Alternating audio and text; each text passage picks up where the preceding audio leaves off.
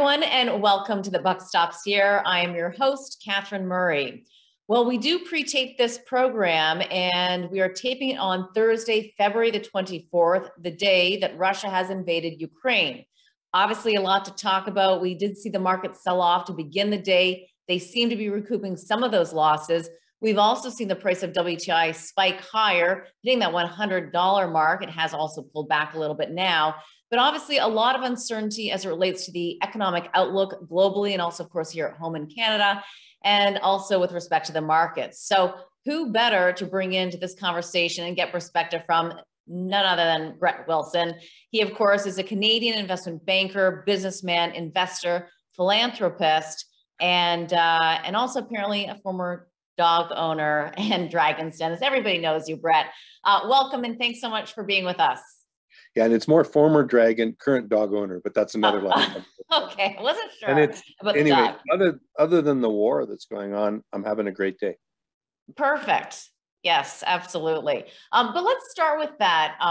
In terms of your broader thoughts, and obviously the reaction in the market, that's kind of secondary. What do you think happens next? Well, the uncertainty still is where NATO, and in particular the United States, goes, and whether Europe decides to respond in a negative or adversarial way. The invasion is underway, and we've known it.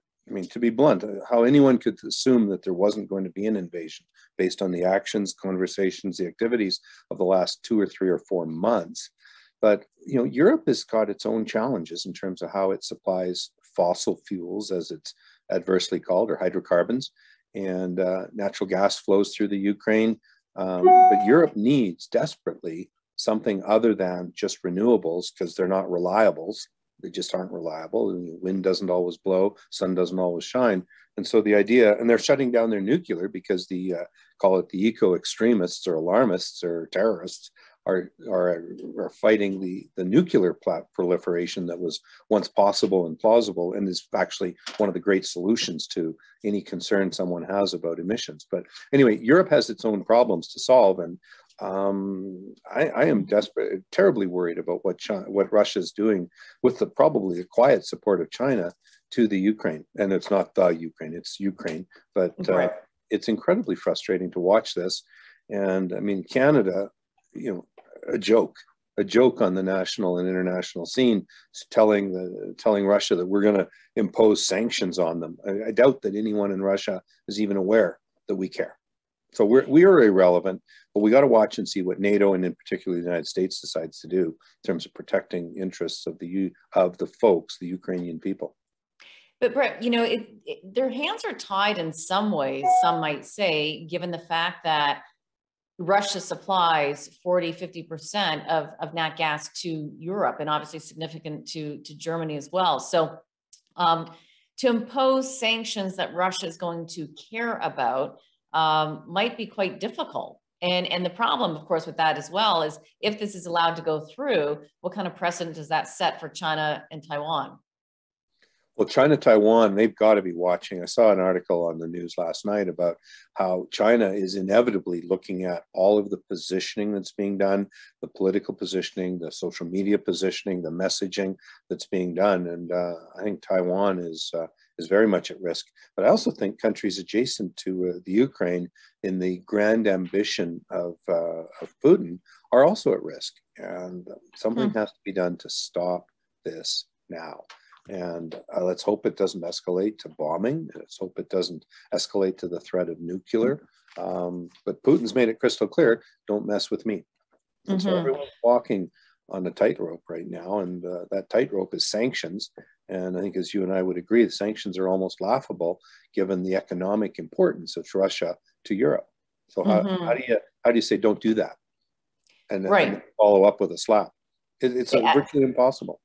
Yeah, and and we're watching the price of WTI skyrocket, which I want to get your take on as well, because we've already had record high inflation numbers around the world. We've got the U.S. Fed next week, and also the Bank of Canada next week, apparently planning to raise rates to combat inflation.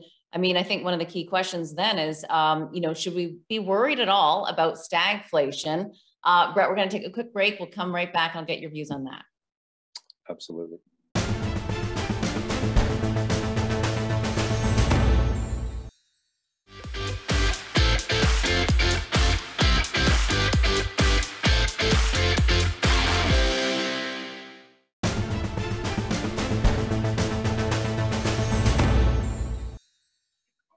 And we are back with Brett Wilson. Brett, I want to pick it up in terms of there are still so many uncertainties right now. We don't know what's going to play out as it relates to Russia, Ukraine, sanctions. But we do know that we are seeing WTI higher, likely holding here. We've got inflation concerns. How do you see this impacting the economy? Well, there's the West, and then there's the country, and then there's the globe. And the West is seeing some extraordinary an acceleration in terms of capital, repayment of debt on balance sheets, repurchase of shares, normal course issuer bids in terms of the oil companies and service companies buying shares back. And so the rewards of the element of the price of oil and the price of gas that have come back into the industry, even during the second year of the 2-year, call it the COVID war, it's really changing things in Alberta. And I think a lot of people keep focusing on the fact that our office towers are 30% empty. Well, it's almost irrelevant because those towers are generally owned by pension funds and institutions in Toronto. So it doesn't affect any of what really goes on in Calgary. And I see expansion, I see hiring. We're in a lot of companies, all companies I talk to are staff shortage or staff compromised because they're having trouble getting the people who we lost from the industry. So real picture, big picture is the economy in the West, call it parts of BC, all of Alberta, certainly parts of Saskatchewan, is extraordinarily robust. And it's just not fully reflected in how people look at what's going on here. In terms of Canada, inflation's an issue, and we're seeing it across Canada. And it's absolutely bizarre that the government of the day, the Liberal Party, would add a carbon tax to the escalating cost of hydrocarbons so that it's punitive. And yet now they're asking provincial governments to relax and put caps in place. The NDP is pushing for caps. So the NDP wants a cap on electricity, a cap on gas prices, and yet they're the first to say we need to add a carbon tax. So the hypocrisy, and just let's jump from hypocrisy, the stupidity of many of the political responses to this is bizarre. The other comment I'll make on inflation, I run several large restaurants in our portfolio of investments. Our cost year over year for the same menu is up 25%, not 3%, 5%, 7%, 25% year over year. So, and that's a story that's not really being told either, because of course they take a breadbasket of items in a grocery store and then add on a little bit of interest and a little bit of, your cost of living away from food. And so you might see a 3 to 5% increase, but again, 25% year over year. And we're buying the same food. It's right. 25%. So inflation is a monster that's going to rear its head. The confusion about how we respond to the cost of electricity, of natural gas, the hypocrisy and confusion, the stupidity, given that they're trying to add on an ever-increasing carbon tax to make it punitive to consume any of those products, and yet we're going to now have to figure out how to control the cost of them so that people can live. How do you run a country with that stupidity at the top? Well, I suppose you run it because you were elected in, you were voted in. And yes. So my question has been for years, when, and I think we're getting the answer, when will the Canadian consumer say enough is enough? You better be running this more like a proper business where, we need the revenue to offset the costs and we need to make it more favorable for every Canadian. I mean, that's what they say they're going to do. But at some point, and maybe we're at that point, given inflation and the rise in costs and added taxes, that people will start to say, what is going on here? But I don't know if we're there yet, Brett. And I've been saying this for years. Well, we're easing there. But right now, let's be clear. We're run by an NDP Liberal coalition. We saw that in the War Measures Act, and I call it the War Measures Act. I don't care what the new name is, but it's effectively the War Measures Act, and the stupidity of introducing it, the NDP following course and joining forces and trying to introduce it. And now it's being withdrawn because they actually don't need it. And we've spent tens and tens of millions of dollars, according to some people I know in Ottawa, $40, $50 million was spent on the War Measures Act for no purpose, none whatsoever. So if that's what's leading and governing our country, how can we anticipate that whether it's a Mark Carney, a Jerry Butts, or the goofiness of, call it the Friedland Trudeau combo, how can they run our country using the stupidity of their inability to figure out how to, manage inflation, manage costs, manage carbon taxes, manage the economy, and participate on a global basis? And we haven't even started to talk about participate on a global basis. But we've shut down our ability to put pipelines to our coasts. I mean, we saw the literally an assault, a warlike assault on the Coastal Gas site the other day. I mean, I could go on forever about how frustrating that is. Yeah, no, I hear you. We're gonna take a quick break. We'll come back and talk about the international platform.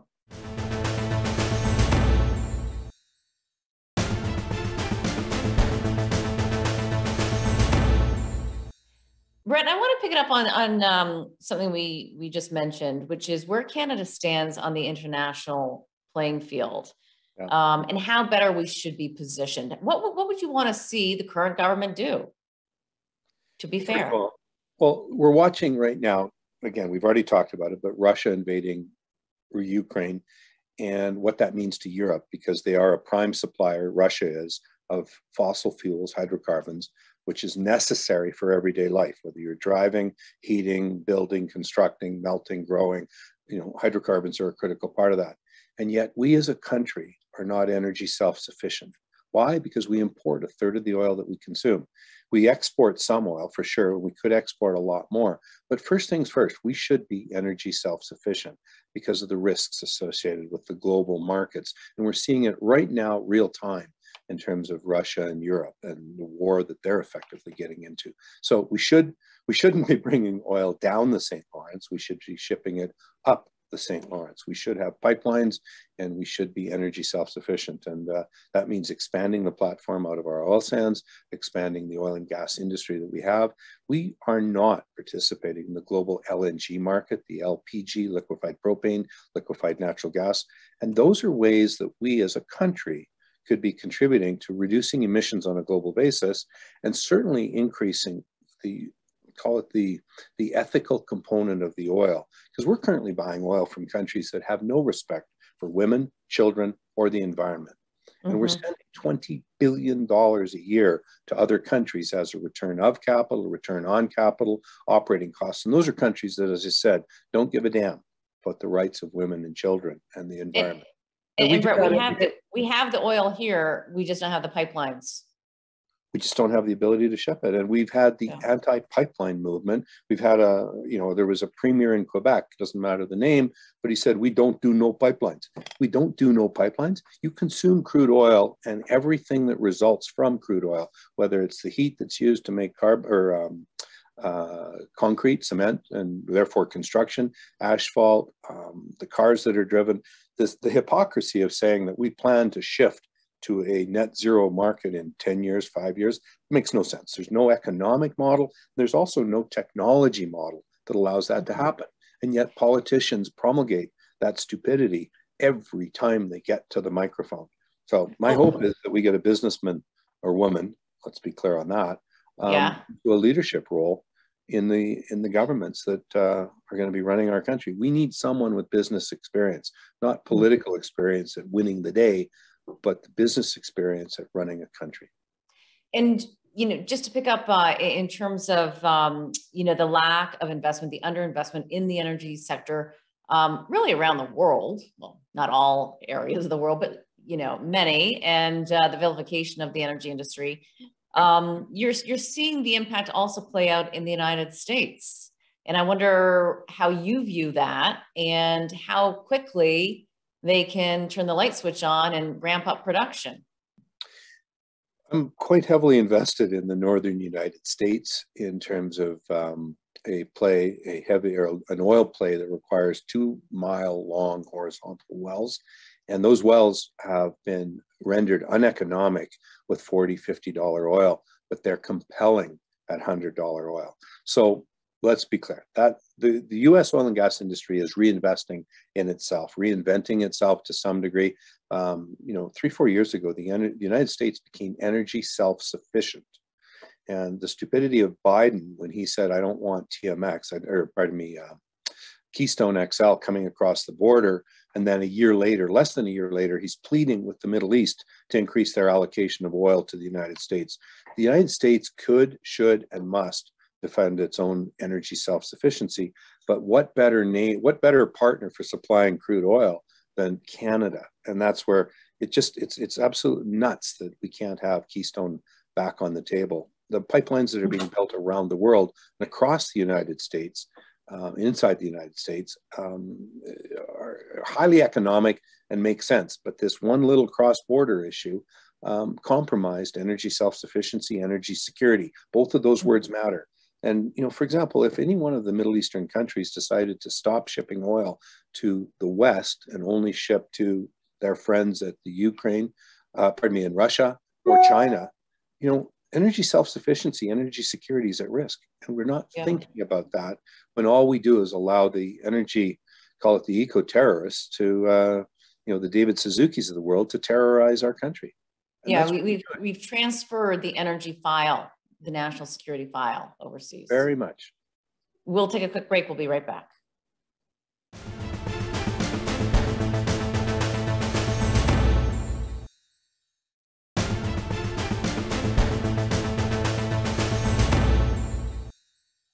Brett, with all of your business experience, market experience, investment banking experience, I want to get your kind of one or two liner in terms of how you see the market playing out and the economy playing out.